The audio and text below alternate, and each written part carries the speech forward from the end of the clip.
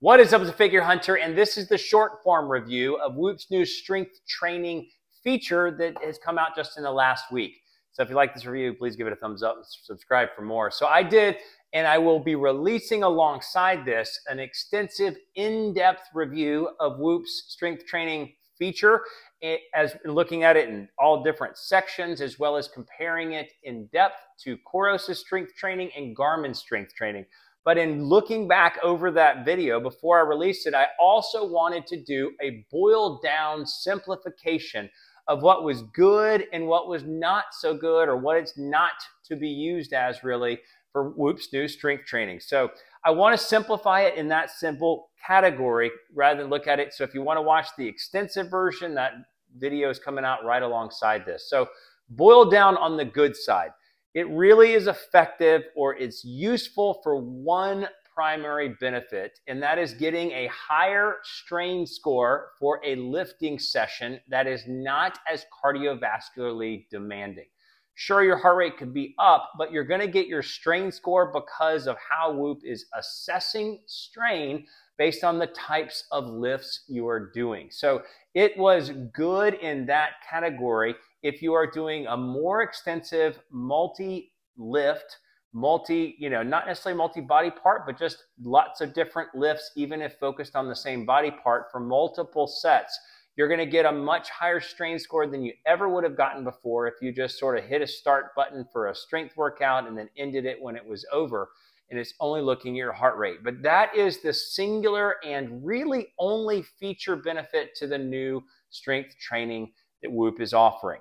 So what it is not for CrossFit or high intensity interval type workouts. It's not for when you're blending lifting, strength work coupled with cardio or speed or transition from one lift to another. It does not do that at all. It is not for that purpose. It is really for those that are doing singular lifts followed by a rest, a singular lift followed by a rest, and then moving on to the next type of lift followed by a rest, followed by a rest.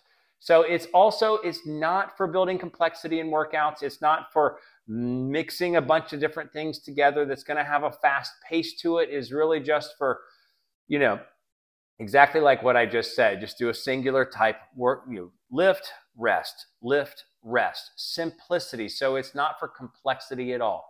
It's also not for getting any information as far as the accelerometer data or any movement data. So it's not providing any value or insight when it comes to how fast you're pulling the bar off the floor for a squat clean or a deadlift, or how fast you're moving a dumbbell on a single arm dumbbell snatch. It's not looking at it, does not provide you any information for whether you're slowing down in your lift, you're not pulling as hard off the floor. It doesn't do any dynamics, movement dynamics for the lift itself. None of that is visible. None of that's displayed. None of that's available. And it's also not for short single lift workouts. So like in CrossFit, I used it on a couple of days to just, in a CrossFit class, you have 20 minutes of just one lift, and you're going to do that one lift in depth, but you're just going to do that one lift maybe across 6 or 7 or 5 sets. It's not as purposeful for that. It doesn't provide as high a strain score. It's really only if you're putting in 45 minutes to an hour of just focused lifting work that it really would apply to a more applicable strain score that would change your overall strain for the week. And then the last thing it's not for tracking any history. It's not for looking at any body part development, like you hit your legs, this many times, or you did this many, your movements from this week hit this range of your body, or even in that one workout, what you effectively wore down, what muscle groups you tore down in that workout. It doesn't provide any real summary of data when it comes to that type of thing, when it comes to like a body heat map. So again, just to summarize in Whoop's dynamic in this sort of short form review, it is really good for giving you high strain credit for lifting work put in.